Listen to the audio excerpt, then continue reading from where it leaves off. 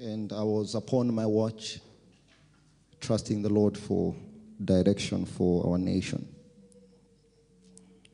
And suddenly I was in a dark room. And I saw a lamp.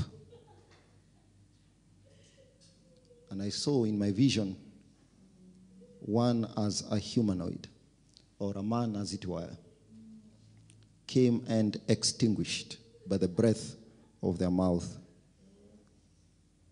the lamp.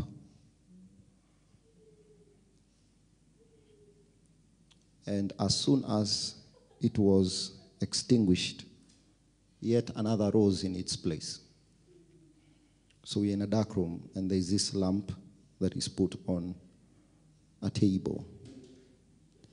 And a man comes and extinguishes that flame by the breath of his mouth.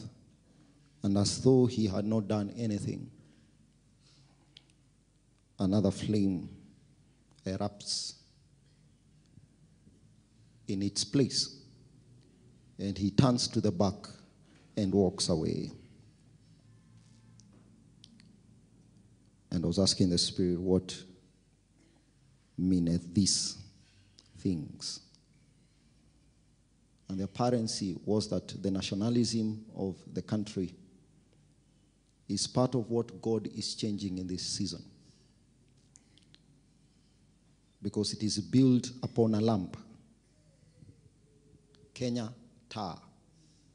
Kenya taa. It's a lamp. That is the bedrock of the nationalism of the country. Watch out, because this is a decade of replacements, and not just replacements, but amelioration, the betterment of a country by the mercy of God. Because I saw a man come, and it was as if God was taking me back to the beginning of the country's history, because that lamp was extinguished before it began. Kenya taa, right? The lamp was extinguished before it began. But as though the man that was extinguishing it had done nothing, I saw another lamp, a flame in its place, erupt.